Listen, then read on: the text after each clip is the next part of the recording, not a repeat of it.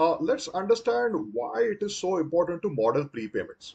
So why really the big fuss behind prepayments, and why do we have so many sophisticated models around prepayments? Now, this is because MBS securities offer the facility for borrowers to make prepayments, or they can make earlier payments on their loans. The idea is if they can prepay their loans, they can naturally curtail the overall loan period. So that is naturally going to save on their interest expense, isn't it? Because if, let's say, my initial loan period was 30 years, if that loan period through prepayments, I'm able to bring it down to maybe, let's say, 28 years, then the last 2 years whereby I would have had paid interest, that gets saved because I'm prepaying the loan. So that's why understanding prepayments is important, because this is going to have an impact on the returns which will be earned by MBS security holders. And that's why banks spend a considerable amount of effort whenever they are doing modeling of such prepayment rates.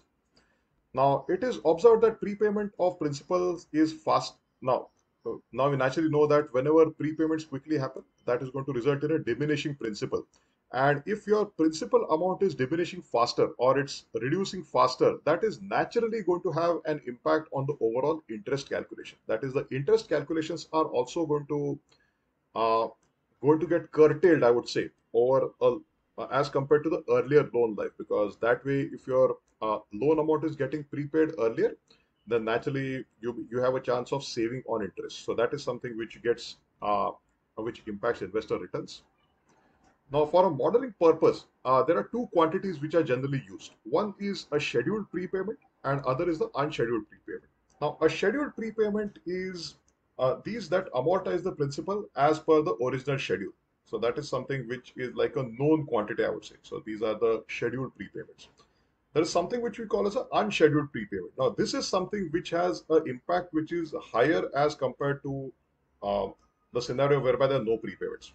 Now, this is a scenario whereby borrowers might want to benefit from either prepaying the loans in some way, maybe either a turnover or maybe refinancing, whichever.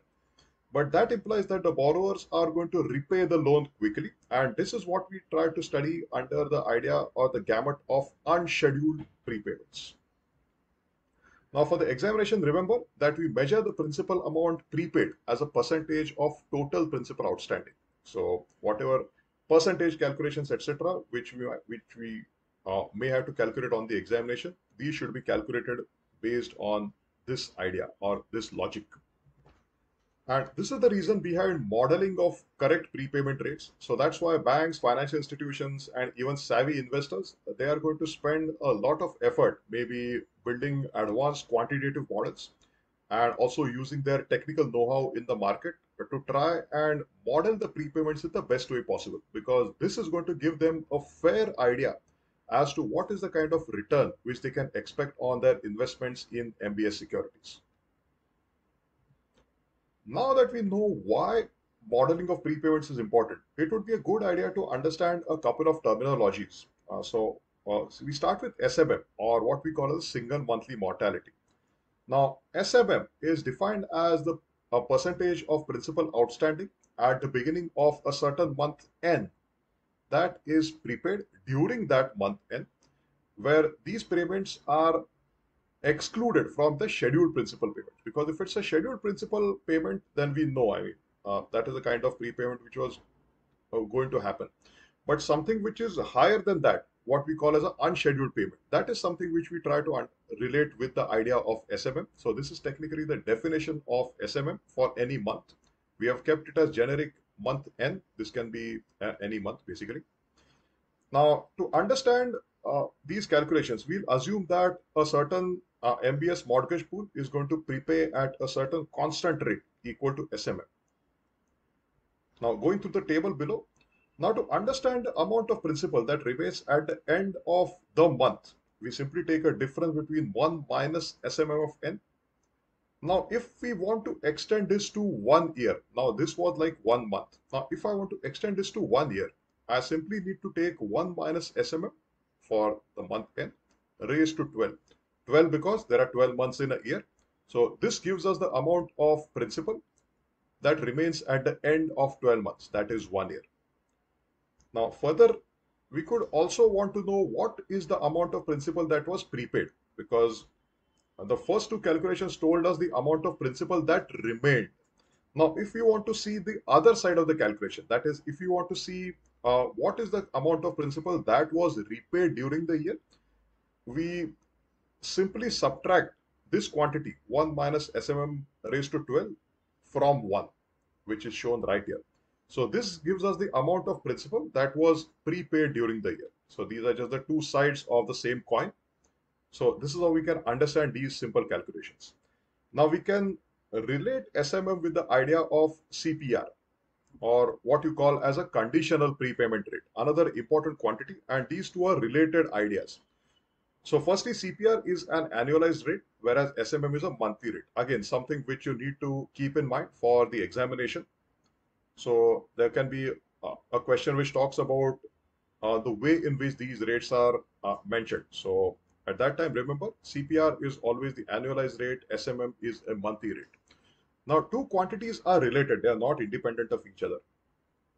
Now, CPR is 1 minus, or basically this is the similar formula which we had seen in the previous table.